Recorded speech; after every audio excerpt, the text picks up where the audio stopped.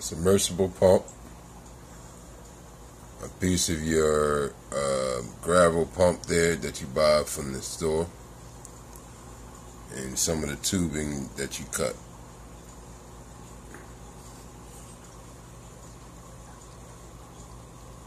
Along with some pillow filler from the dollar store. It works great. Cleaned up my gravel.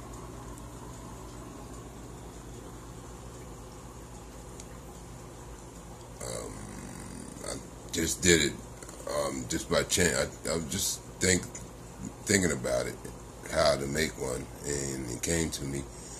I experimented and I already did it, so I don't want to stress my fish out again. But as you can see, it collected all the stuff from the bottom of in the gravel, and it also pushed the water right back into the tank. There was no need for me to tank. This is nice. This is a nice way to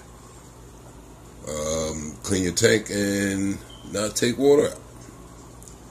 Give it a try. It's less than $20.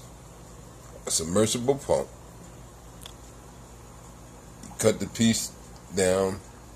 You cut the tube down from your gravel pump to fit, because you gotta have your gravel. You gotta have a submersible pump in the water, and it picks it right up immediately. Give it a try.